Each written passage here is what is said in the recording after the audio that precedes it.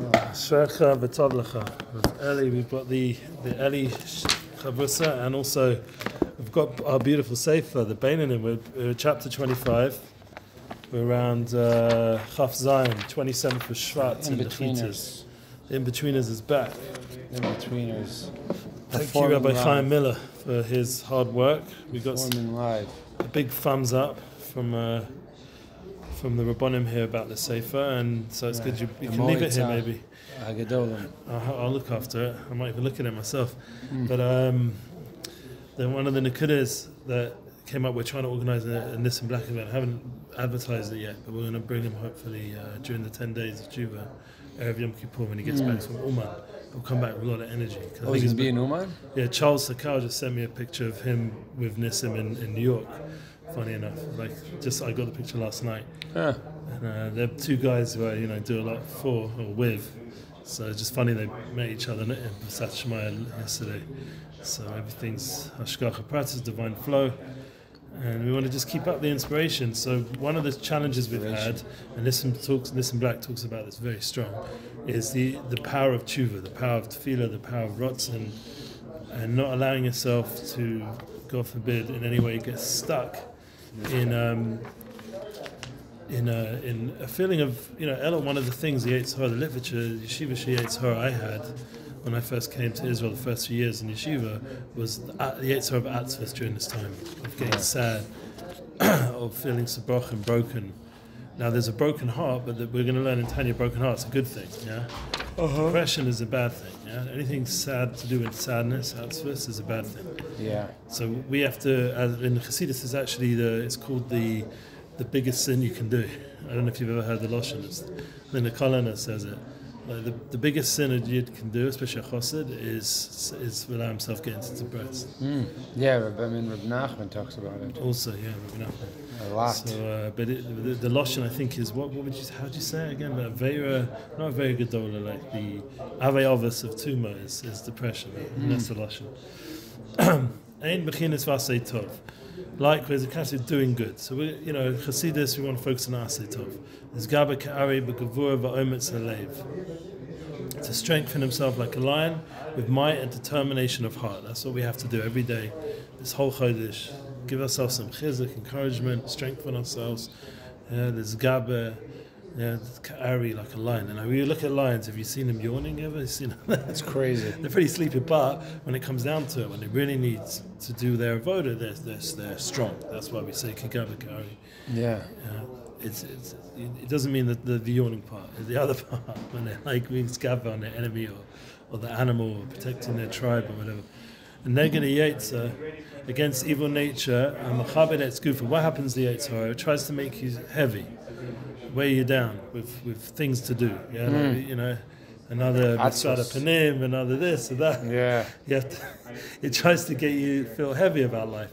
I feel lazy about going to the mitzvah panim. Yeah, but my new one is right now our Yunkers isn't working, the gas thing. So we've got no hot water. I've been having like a cold plunge every day. The miler is it wakes you up. Yeah, that's good. The problem is that your body starts to, especially as it's getting colder, starts to shake and shiver, and sometimes you need just a hot shower.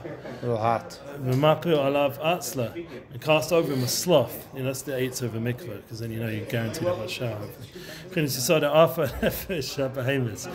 turns to the element of earth as an animal soul. We learned this concept before, but basically the Inyan of offer is part of the Daled Yesodot of a person, and it weighs him down. Interesting. And if you've had that feeling, I've tasted what it feels like when you're really tired and you're really going through a hard time. You almost feel like you're dying. It's a horrible feeling. Yeah. Have you ever had it? Of course. It's close to the concept of depression. Maybe it's a chemical thing, based on Shavuos. I'm not a therapist, psychologist, or psychotherapist, but what I do know is that feeling I've had is, for me, one of the most allergic feelings. Like, I do not want that feeling. And when I have it, I need a Yeshua. From the Bechina of Yesod of Avar. Yeah. Comes from the Bahamas. Yeah, from the animal. Now, the good thing about the Tanya is it's facing this concept. It's not saying being an angel. We mentioned this the other day. You have to be real. You have a Nefesh Bahamas. What does he say there? Doesn't say much. It just was the laziness stemming from the animal soul's element of earth. Yeah. Okay. So what we just said. Right. Oh, we said earlier. Right. We said earlier that there is the elements of fire, wind, water, and earth. Right. Earth. These are the Dalit. What's interesting is we live here. We live here in Chevron, which is. So we're actually in the middle. No, the way they explain Efrat is Ephrata is B'derech Hebron is in between Yerushalayim and Efrat. That's so we have fire and earth. So we have far enough, exactly. So that's a good thing. We have the Aish, which we're talking about here, the fire, the Slavus, the Ari, like the energy. But we also are grounded. We're not flying off like in Tzvat. When you're in Tzvat, it's floaty boaty. I love it. Yeah, so it's like air, which could be great if you're flying in the higher realms and able to draw down the light. The only problem is you fly too much. Yeah, that's why Tzvat has a lot of these, more hippie kind of. Very floaty, type of people. It's also why I don't know if this is the truth from a census, but I was told that Tzfat is one of the poorest cities in Israel. About that. I mean, it makes sense. The place is. But maybe it's also to do with the etzim. Ghetto. The etzim, that it's because it's avir, so people aren't so No one's motivated. Yeah. Maybe it's a bit like I've heard. I was talking to some places in America like that as well, where it's very nice weather and nice beaches. And it's hard to get motivated to grind. No, and I remember Miami Beach for years was like that. You'd show up and everyone just smoking and people just show up to work late and they just Gedalia fights it all the time. He's always talking about it. Gedalia fence. In New York, it's the hustle and the moving and the going and he praises that Nakuda Gedalia. He says that there has to be a balance, obviously. Right. But he likes to go to New York just once in a while just to get that Miami fire, is people just wake up, they wear shorts. In New York, you're up at 7 a.m. and you're going. The point here is you got to bring it to Kedusha. Yeah, you got to bring Yerushalayim, the fire for Kedusha, the being grounded. Here in Efrat, everything's very masudar, very grounded. But you don't want to get to that. If you get too grounded, then we're hearing you start to get heavy, and then everything. That's what happens to me. And so one of my new inyanim for this year is at least once a week I go to Yerushalayim and just pick. I need some fire. My soul needs the fire from Yerushalayim. Yeah. And so I go at least once a week. I go to a coffee shop. I'll work from there. I'll just walk around. Just be in Yerushalayim. I like coffee bean over there in Jaffa. There's this place in Baka that's Baka. If you really like coffee. My daughter lives there now. It's the best coffee. Catalan. She's living there. It's the best coffee probably in Israel. Yeah. Okay, so Matria Kufa bezrizos, bekomine Torah, bavoda masa, bavoda Hashem, sheish Torah va'omer. Let's get some energy. Yeah. This laziness prevents from exerting his body energetically with every type of effort and strain in the service of Hashem and entails effort and toil. I was talking about this yesterday, looking to Aaron. That the Torah is to be osakin. It's not like a hobby. It's not intellectual. It's not just some academic whatever. It's an. You gotta you have to sweat. Yeah, you schwitz over your business. Schwitz over your Torah. You gotta worry. It's amelis. Maybe you must have heard the shmooze. Yeah, that's the good shmooze from Yeshiva. Amelis b'Torah. But what does my Rebbe always add in whenever he talks about Pashat B'Chakosa? He says amelim b'Torah. He always says that the Indian of amelim has to come together with kisavo, which is simcha. Right. Pashat kisavo, because they both come before the Yom Tov. Right. B'Chakosa is before Shavuos. Everyone's like amelim b'Torah, and then comes Rosh Hashanah, and we have Pashat kisavo, which is about simcha. Why? Because if we don't serve Hashem with Simcha, we get all these problems. When we serve with Simcha. So the Torah has to be done with Simcha, and it's an equalizer in the sense that if you put effort into it, that is what the Torah wants. It's not, with joy, with open heart. And with your effort, you got to be doing it from a state of Simcha. Otherwise, it just becomes too heavy. A box checking. I burnt out when I did push too hard in Torah. Yeah, no, same here. I had times when I was younger. But it was just I would learn 12 hours a day, but I ended up frying myself out. I wrote a song called Simcha, which was all about this challenge. Wow. And it has other aspects in it. It's also about Yerushalayim. It's a lot of things. The fire sometimes can get too much. That's one of the reasons why I'm happy to have a little break from Yerushalayim right now. Yeah. Right, for sure. You're there too much and too much fire. Yeah, take a little bit of it. You go on the Abel B'Torah Iyun. So he's the Baal Tanya is telling you exactly the lashon we were just saying. Tzad Shmaya, Omo in Torah be'Iyun. This is something you seem like you have a netia towards Iyun and Torah. You spent a long time with it, and your mind is built that way. I did not like Bekias, fast learning, yeah. Oh, Bekias was not my Inyan. I would do Be'Iyun all day. You're a Be'Iyun man. I've always sensed that with learning with you. When I learned Bekias in yeshiva, I would just stop and then I just did Be'Iyun. It felt a bit too superficial. It was like very superficial. We were like flying through sugyas, and I was like, you weren't up in the actual. I was like, we're just saying words. We're not even. We don't even know. Which is why I was never able to do the Daf Yomi. I was like, this feels like we're down in Psuka de Zimra. Sure. You're like flying through. Even this, the pace that we go in feels at times to be fast. Like I can, oh really? Yeah. You can slow me down. You've got this book here. No, I'm saying, but like it's really like slow and like I like to like. Look, we started. Our original chavrusa started in February or January, Tavis or something like that. So we're already now near the end of the year. It's pretty amazing, and we've covered a lot of Likutei Moharan, which I'm still doing thanks to you. I'm already by Torah 35. Is too heavy for me. Torah 35 in your schus, and we covered some others as well. And now I'm in chapter 25 with you in Tanya, and this has been a continuous project, So I really appreciate it. Prepare. Yeah. Keep going. So he says, with your mouth, in prepare. Remember, it has to be not just with deep. This is a very important point. It's not just that you're learning Torah deep, but you actually verbalize it. Yeah. Because it says, Lord Pasik B'Pumia Megirsa, famous Chazal from a Masechtas Avodah Zarah, I think. Right. That his mouth will never cease from what? From Torah study. You go into yeshivas, you hear the kids like singing, they'll sing the learning. Kol Torah. They just sing it, they say it out loud. Look, thank you Hashem. When I first came to Frat more than 2 years ago, was it more than 2? Actually, a bit less than 2 years ago. This base measure wasn't functioning. Wow. So we used to daven, I don't remember. I think it just opened as I came, literally. The day I came or something. But there was no svarim, nothing. And there was hardly anyone learning here. We just, because she had a minion. And, look at this. We've got Machan, we've got people learning and talking in Torah. We have a kollel. Shirim, we have a kollel. Adapt a kollel. All day there's learning going on. Kama, Razal, La'olam, Yasim, Odem, Atzma, Odivrei Torah, Kashor La'ol, Kachamor L'masui. As our sages have said, a man should always submit to what? The words of a Torah like an ox. Yeah, this is getting a bit yeshiva person. to the yoke as an asalo. But remember, we're learning this b'derech Chassidus. So with Chassidus, there's a sweetness.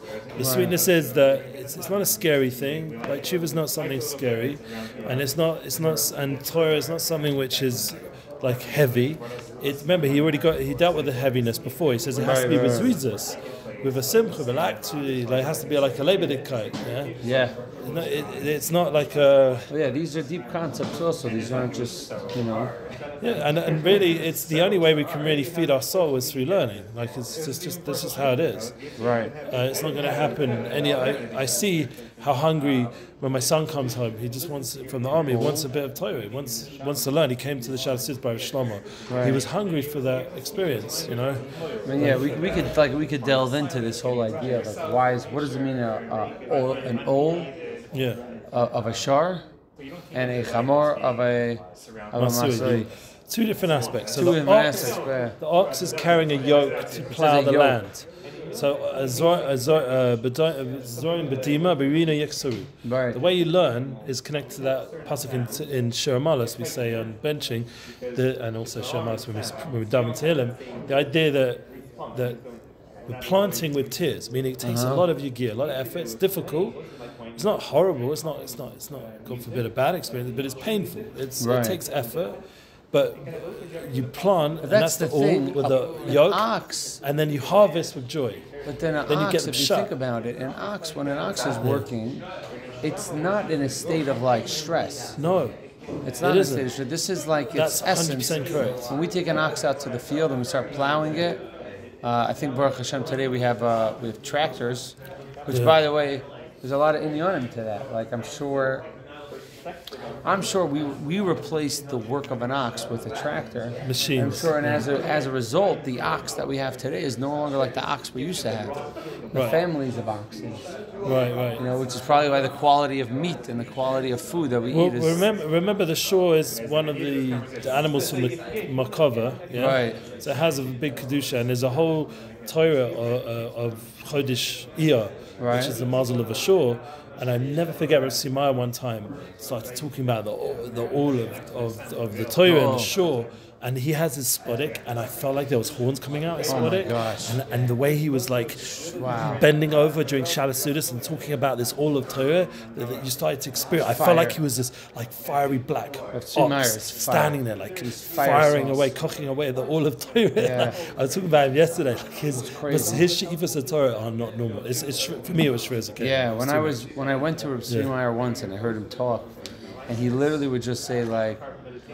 He was just like for like a good like not 5 minutes, but the entire speech, but the entire time he was talking, which was like maybe 20 minutes, he kept repeating over and over. He was doing this motion, and I felt like he was mamish like pushing like kitrugim and like he was like. He's real. These ruchnius things are really happening with him. And every time he would say Efes Zulasa, he would like push the air.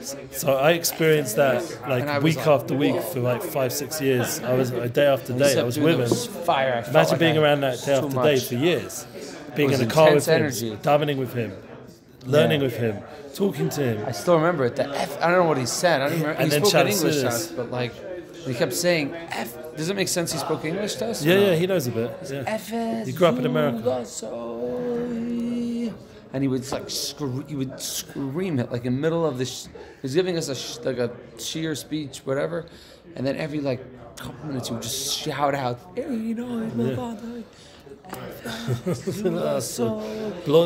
pushing all these like, and I was like, what is going on? No, but the Nakuda used so that's quite standard. The Ruchni, but his all of Torah was huge as well. Yeah. And that's one of the things people think that these high tzaddikim that they're not so into learning. They're into like the davening or right. But no, the learning is like he is the yesod. Yeah, the yesod of everything intense. He has. And here we say that the chamor we know Mashiach is going to rokev ala chamor. It's going to ride on a donkey. And what's pshat with the chamor? Chamor also represents like the gashmias, but being sholit on it. And that's also the chamor, once again, similar to what you were saying before, the emotional aspect is sort of removed. That they don't suffer. Mashiach will ride a donkey. Gewaldig. No, but donkeys don't suffer when they have a load on them. I know. Like, I mean, there is a concept that you help someone who has a huge load. Their donkeys are being. If you overdo it, fine, they suffer. Right. But normally, a donkey's sort of built to carry loads, so it's sort of giving you beteva, a feeling of a malus and a voda is natural almost. Right. That you can learn and daven and put the effort in as part of your mitzias. You're doing almost a favor to the donkey. So, but that's like the point of we're taking on that trait of working hard in Torah and spirituality as part of our essence. It's becoming normal to us rather than it becoming this whole like out of comfort. Also, becoming our natural inclination is really to go to it, and we're not. That is part of hinuch. That we hopefully mahanach ourselves over the years. The learning shouldn't become a burden. It should become something. Never become a burden. It should become something that we're happy to carry the all. We're happy to carry the load. Unfortunately, the yeshiva systems they force it. If they force it down your throat, then it becomes. I think I told you this before. It was like Rabbi Zachariah Wallerstein. I remember I heard like a clip of him speaking. I miss him so much. And one of the things he was saying, he was like, and this I've heard this a few times. Like Rabbi Weinberger is also very big into this too. Like what he'll say is like, it is like the fact that yeshivas give report cards on learning Torah is the most backwards thing in the world. Like he was saying, like if you give a kid a report card for his learning Gemara, and he gets a B or he gets an 80 on his Gemara test, like you shouldn't be sending that report card to the parents or the kid. He's like, send it to God. Right. You know, like how could you how can you grade someone's mitzvah? Sure. Like, and how can you ruin it? This guy's driving me crazy. Baruch Hashem. Yeah, I think it's the same guy. Baruch Hashem. So that's the idea. The all of Torah is like a shore, plowing an ox, plowing the land, and the donkey carrying a load. Kain le Tefilah b'kavana b'kol koicho mamish. And this was a big nakuda by the Balatanya. As much as they called him the Rav Shulchan Aruch, He was a big Rav, a big Goyen. Yeah. He was also huge in Tefilah, to the point he would daven with his whole koyach. It's said by him that his stender used to shake, and he'd like make holes in the ground and like holes like in the wall, the intensity of his davening. Yeah. It wasn't like, the Chabad Rebbe was very still and very quick davening. The recent one, Who? The Lubavitcher Rebbe? Menachem Mendel, Zatzal, or Shlita, however you want to say it. But the Balatanya... We don't want to offend anyone. So do both. We don't. He listens to our Tanya shir. The Balatanya, he Baruch Hashem, he was fire, Eish. And then all the old path, or most of the Chassidim back in the day, like the Chozeh Blin, also would make a hole. There's apparently a hole in his old shul that he made from his tefillahs and leaning against the wall, the intensity. Like, it was like the Rabbi Akiva from the Gemara. They would move from one place to another, like big avoda. Obviously, there's different tekufas in life, but the point is that you should put all your energy. Now, I feel for me that means intellectually much more now than movement. I used to put a lot of movement and slavus into my davening, and that's what I need to do 20, 30 years. Once I got into my 40s, I become more inward. So it's more inner fire. So to God, serving God in monetary matters. I was talking about this also yesterday. Look at tomorrow. Stretching yourself out with how you do business. To do business, honestly, we spoke about this yesterday with Kutamaran. But the idea that you should learn the halachas of Dinei Mamonis, which nowadays could be kitzur. Kamo avodah tzedakah. And such is the duty of charity. We have a chiyuv every time you make money to give ma'aser, to give tzedakah. To stretch yourself to the utmost of your ability, he writes here. Stretch yourself. Right. I never connected to the ma'aser, like the 10%. 10%. It's like when I felt like it was so like. Too robotic? Too like rabbinic. Like this isn't like, I don't view it as like a like separating Truma Meiser, like a very. I mean, even separating Truma Meiser, but like I never enjoyed the way some people would address it as if it's like this like technical, very specific. It is, or halacha is, but also like when it becomes just that, it becomes this like, like we're like. Not to saying, the amounts, but more is it like how you approach it. Everyone has to approach tzedakah like with simcha. Lefid, how every mitzvah. At some point, halakhically, we're obligated to give 10%. Right. How we go about it, like, because there's different levels of people say this is the big mitzvah, like Chnasas Orchim, Chnasas Kala, right. Or then there's supporting B'nai Torah, and then there's, one of the other things, if you don't have much Panasa, unfortunately, which is a lot of people know as well, right. They're allowed to count their Panasa as when they do Mefarnes their children. Mefarnes their children, that can also be a chelik of the Maisa, even though L'chachila better not, but for a lot of people... In America, I've heard that's what people say about, because the tuition costs. It's so high, yeah. Tuition costs in America are... So you can use your Maisa. 5, 10, people ask, go to Uman, can I count that as Maisa? Interesting. People ask all kinds of questions. What is considered Maisa? So this comes up a lot. But the main Nakuda, I like what you're saying, is that you have to do this. There's a sort of involvement in your tzedakah with your heart. Right. You're giving, you're involved in it. You're not just... Just being yotzi. It's like every mitzvah. There should be some kavana and connection and. It's like when people daven mincha, daven mincha, and it's like, do we have to daven mincha or check a box? Like, one of the hard things I had in mind when I donated towards the Sholem Lemma event, I didn't imagine I'd end up having to donate as much as I ended up donating, because I thought I'd get more from the Olam. But I ended up giving quite a lot. In fact, I still owe him a little bit. So, but the idea is you have to give it b'simcha, and I was very happy to give because he did such an amazing job when he came there. He was amazing. So, I'm still owing him a little bit, and I have to figure that one out. But for example, right now the Nissim Black event, that's one of the issues that's come up. Someone already offered some amount of money, but they haven't offered enough yet to make it like mechubad for Nissim Black. Like he's doing a massive discount. Like he probably wouldn't even charge if you really pushed him, but I think it's the right thing. Last time he came and did it for free. I think this time... he was here last time? He was here, Tavis. He went here a year and a half ago. I wasn't here. Yeah, so he went here. So, but Mr. Shem, he's going to come and we're going to make a very special event.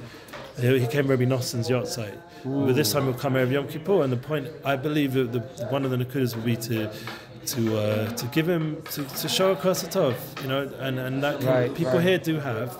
It's not like we're in a community that doesn't have. So I think it shows them across the top, you know, for, even if it's a small amount, because he's not asking for his standard payments thousands and thousands of dollars. He's asking for, you know, as a team we're asking for shekels, so, and it's much less. But the point is that it's just getting all this stuff done in a way that's simcha, and it can get complicated, but that's what they're having a meeting about it today, just working it out. It should be done in a positive way, and there shouldn't be any feeling of like lack, and the community shouldn't feel overly pressed, you know, because they do ask for quite a lot all the time. So getting everything in balance. This Inyan of charity, and it can get a bit emotionally involved as well for people. You know, who's they? The VAD. They're meeting about it today. But this is something which, you know, we're all trying to work on, all of us, and. We all have a mitzvah to do tzedakah, and no matter how small. I did a min Shemaim. I did a picture today for my Telfi. I never did this before. I did a picture of me holding a chetzi shekel, and I wrote, no matter how small, do tzedakah. It helps it. I wrote, it helps your tefillin shine. Put on a tefillin chat. Because doing tzedakah brings the awe to your face. It says that before davening. He talks about this here in Tanya as well. But the Nakuda is that it should be with energy. This is what the Tanya wants. Everything we're doing should be with energy, with chiyas. This is Elul, this is Rishonim, Kippur, Sukkahs, Labor Day. You didn't have to. It's like when you give tzedakah to like a collector, instead of just like, it's just to change the thought. Instead of giving it to him so that he leaves you alone, you give it to him, even if it's just a shekel, half a shekel, just with a smile. I had a Rav Samet. He's still around, but he should be gazen. He always gave tzedakah with simcha and smile. And that for me, watching him give it tzedakah was a lesson. Just a change in attitude, right? And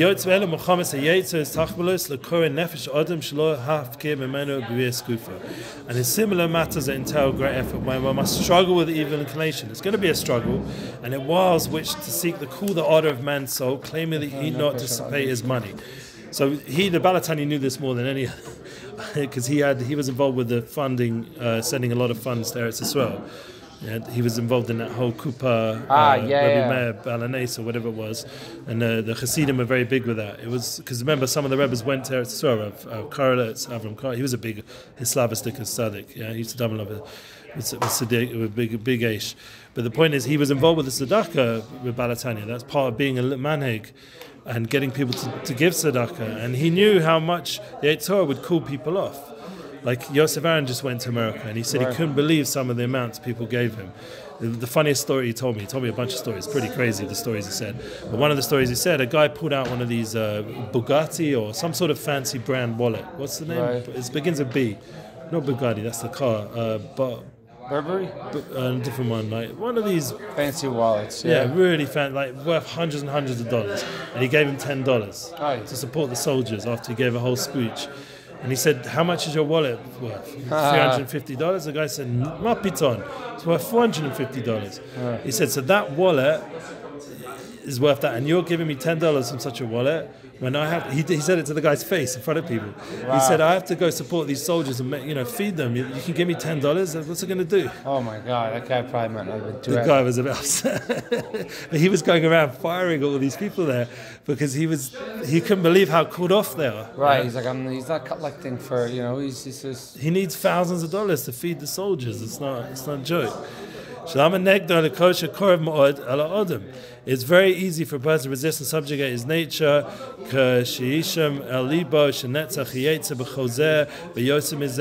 And when you consider deeply to conquer his nature, all the above and more. So the point is overcoming our yates, our inclination. Right. We said before we can try to tune our nature into good things, like to enjoy learning and to enjoy the Amelis, to get involved in Torah with energy, but we have to be real. There's going to be obstacles, and one of the ways it comes out is giving tzedakah, giving charity. That's hafcho mamish, and in fact to do the very opposite. Kol ma'od misori misa, and is much lighter suffering than death. Hashem shmeinu. So if you remember, right now I'm getting my cold showers. Whatever the Iyun, the guy can only come on Sunday, so that means the whole weekend and all my kids, everyone has to have cold showers. I feel bad for them. Yeah, but the point is that it's still not. I always say to my wife, it's a kapara. Let it be this and not something else. Yeah, let's be happy with what the Yisurim Hashem gives us, And in this way, this is a really positive Yisurim, because you're trying to do something positive. You're trying to do tzedakah, you're trying to do chesed, you're trying to learn, you're trying to daven, you're trying to do business honestly, and you're overcoming your inclination, and that's difficult and painful, but it's a positive pain because it's leading to, and it's, as he says here, it's much lighter than suffering than death. God forbid. It's like you're willing to, people are, I think the average person is like willing to give their life up to, to die al Kiddush Hashem, I think. Sure. I mean, we've been learning that. But it's like, I remember this like classic speech. Everyone's willing to die al Kiddush Hashem, but they're willing to live al Kiddush Hashem. Sure. I always got that speech. That's a big Torah from the Weinberg, Noach Weinberg in Aish. He used to always say. Right, that's where I heard it from him. But then everyone repeated it. Sure. And then somehow they attributed everyone with saying it. The Chaim said. It was Weinberg. I know. Live al Kiddush Hashem. Live al Kiddush Hashem. V'yisuri misa. This is exactly what the Tanya is saying. Yeah, he would lovingly and willingly have accepted the pain, as you just said, Hashem Shemenu. Right. So as not to be separated, even for a minute or a moment, to not serve another God. So if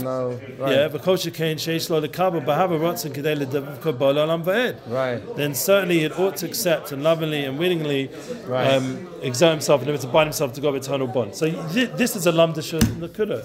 If you think about it, if we're willing to do that, you have to think about it in a deep way that it impacts your nefesh, like you're learning Be'in Gemara, you're changing, you're getting a kinyan of Torah, you're really internalizing how geschmack it is to give tzedakah, even when you feel like, well, I could do with that money. No, break that nature and give the tzedakah. And the same with all these other things that we have a natural tendency. It's like a mind hack. That's really what it is. It's like we're about to neuroplasticity. Go down and we're like dragging our feet in, and then I can remind myself. We're rewinding right now, our mind. There was a galach, and the galach said, "Bow down to this getchka, or I kill you." I would say, "Take me now," right? But when I go to mincha, my feet is dragging, and my brain is thinking about when I'm going to get back to work. And this is, in a way, it's easier, right? I'm only going to mincha. This way I don't have to get shechted by a galach. And this is what we have to equate things. Did you get the galach? There was a game, Galachim. That was the game, the Galachim. It really was called that? Yeah, a game called Galachim. It was like basically freeze tag. Oh. Just, instead of running away from cops and robbers, it was like the Galachim. Really? Yeah. Who made it, a Jew? It was just freeze tag. We just called it Galachim. Oh, wow. That's what we used to do in shul. Outside of shul in Brooklyn, growing up in the Altaheim. What machine were you using? Huh? On the phone? No, Galachim was just like, we'd run after the Shabbos, we'd play. I get it. You play, it was imagination. Imagination, like the Galachs coming together. Nice. That was like a real Jewish game. That was a real Jewish game, Yeah, we didn't play that. We were like gangsters and robbers and... Okay. Have a good one.